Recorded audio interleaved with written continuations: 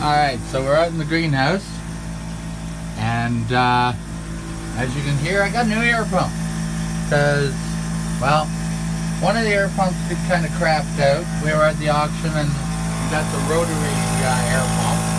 And it's a lot noisier, but it works, which is what we need. So I figured my son would probably leave me if I stuck this down in his basement because, well, it's loud. So out in the greenhouse, well, they make the fish deaf, but how are you going to tell? So anyhow, what we do is, in order to encourage rapid breeding, we feed live brine shrimp every day, along with flake and everything else too. Now, that means we get lots and lots of babies. You have to feed flake for a more complete nutritional profile. I got these on the auction. They're, where's the picture? That's what they look like. Oh, there he is. They're a lower sword guppy. And we got upper sword guppies. We got bunch of equipment, bunch of plants, stuff like that. As you can tell, we've been putting stuff in that tank for a while, so yeah, the water in, water out principle. I wanted to stop dripping faster.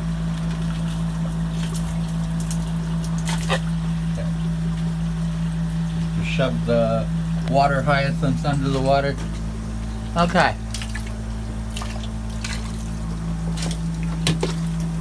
I more figure out what I got when I have to bag them up, because you know, I know what they all are. We're gonna have to spray foam the door for the winter. See, we use the outside during the summer, but we don't during the winter, so we just spray foam it shut. These are the upper sword guppies.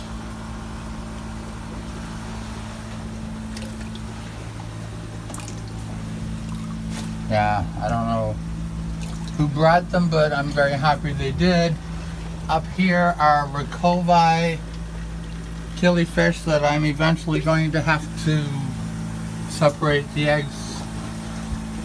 I gotta take big clumps of males out of here, take them to the store, because we got tons of babies coming up, and I see the guppy grass situation is alive and well. And we got to bag up 50 pair of these, because now that we got the air pumps all working again, see, for a couple of weeks we didn't have the secondary pump, and so the main pump was running the big systems, but these here, they can run just with plants. They don't have to have a filter in them. So that's what we were doing. See, where's the camera?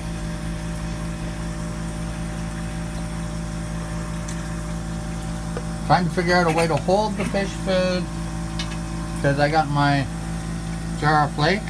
See, this is the size so that we basically refill it every week. So that way the fish food stays fresh, and we clean it and wash it and make it all shiny and new. And then we feed flake according to what's in the tank. See, if there's a lot of fish, they get a lot of flake. Like these guys up there, they got a huge amount. A lot of guppy grass good, ready to bag up. Okay. You got to be a bit of a contortionist, because, well, I ain't got much space. Because I put more tanks everywhere I can put a fish tank.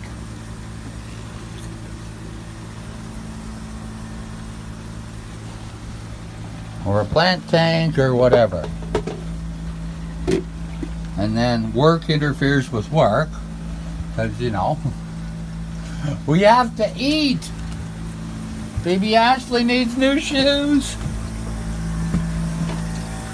Baby Ashley needs a lot of stuff. And she's got to that magical age where they're not giving us a lot of free stuff.